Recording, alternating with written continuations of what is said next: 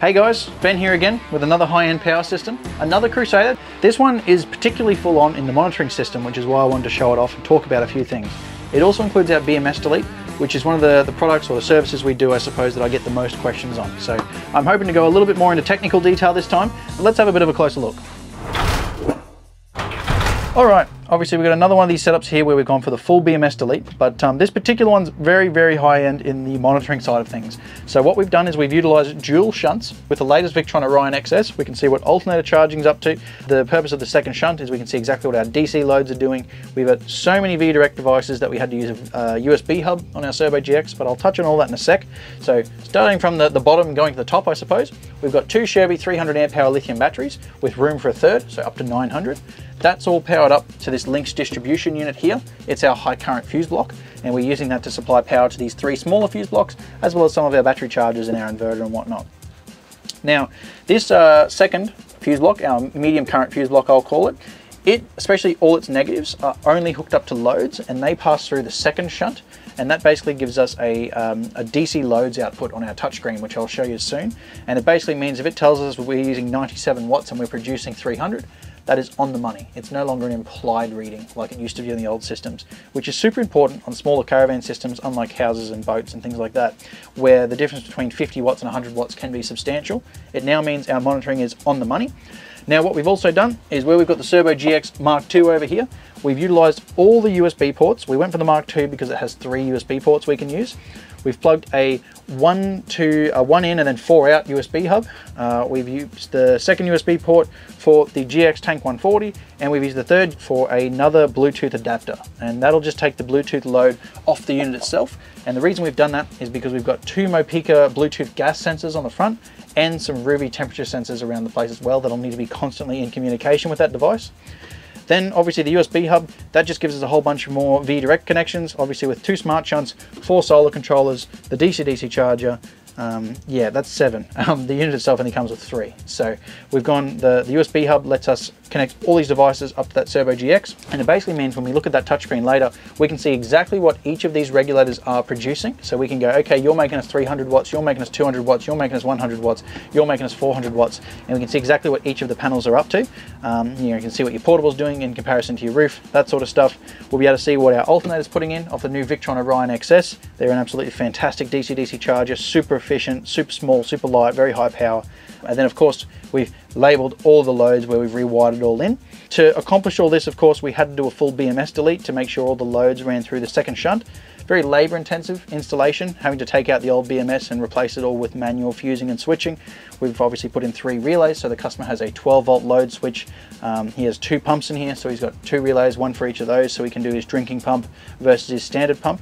And then we've got, fans on temperature control. There's a heck of a lot of stuff that went into this install, but basically it just means that when we look at that touchscreen in a sec, you'll see the level of monitoring that this system does allow you to have.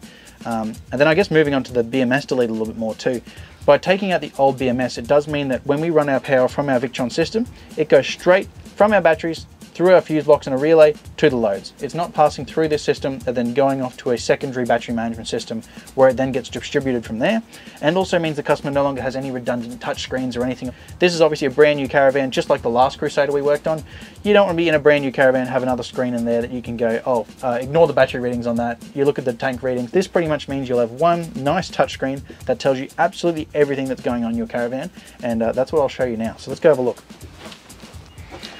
All right, here's the fascia. So you can see where the installers have obviously, and the CNC guys, got to give them credit, where they've laser cut out this new fascia and wrapped it, and that basically hid all the old holes. It allowed us to take out the old touchscreen, any of the redundant equipment all came out, and it made for a completely bespoke finish.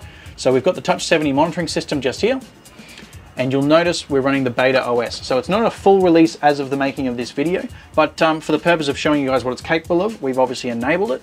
For the customers, we pretty much always recommend that they run a standard release, unless they're really tech savvy and they want to opt for the beta.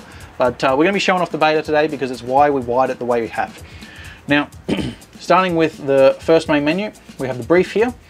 It gives us battery percentage, what our LPG percentage is, what our wastewater percentage, our freshwater percentage. Gives you a quick overview on basically all of your state of charges and state of capacities of all the stuff we have on board.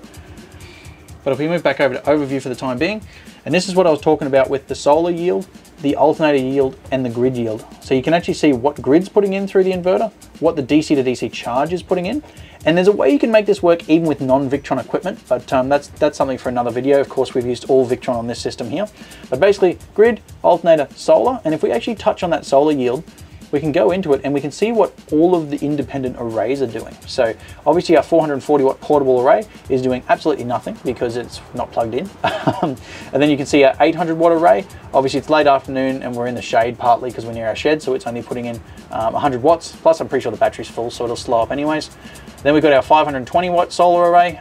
It's putting in 44, and then our 260 watt solar array, and it's putting in 38. And then we've also included how we've wired it on here too. So we've got two series, 2 parallel for the 800, 2 series, 2 parallel for the 520, and then just 2 parallel for the 260. And it's because of how we've cabled it here that we've determined what fusing and what breakers to use. I did touch on that in another video, and I think I'll skip over it for this one because it's a long conversation to have. So that's the main overview.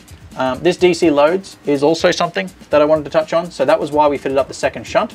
If I actually touch on it, it'll tell us our second shunt. We can see exactly what our loads are using because it's measured completely independently of the charging system. So that's a whole separate smart shunt than what we use to monitor the batteries themselves. And then obviously your AC loads are measured through your multiplus, and that's always been relatively accurate, so that remains the same way as it always has. If we move over to this levels page though, this is a really cool page. We've got our 4 water tank levels, so we can see our front fresh, middle fresh, rear fresh, and then we can see our grey water tank as well. And then you can see the 2 Mopica LPG sensors that we've also hooked up for the customer. Finally, if I touch the screen and hit environment, it moves us onto our temperature page. We've only got 1 temperature sensor hooked up at the moment, and it is the fridge sensor. So we can see right now that the fridge is at 5 degrees Celsius and a relative humidity of 46%. So that can be pretty cool. You can put them on the outside, on the inside, in your fridge, in your freezer, let you keep an eye on everything. And you can actually set the system to send you alerts if your fridge is not running at the temperature it should, or if any one of these things doesn't sound right, if you're running low on water, maybe if your grey water's too full, you can have the system alert you automatically. So you can sort of see why the BMS Delete tied in with all of this monitoring can be very, very bespoke. It does make for a very, very modern look, and the usability is just absolutely unmatched by any other brand out there at the moment. So we're very, very excited to be fitting up more of these full-on Victron systems with all of the monitoring on board.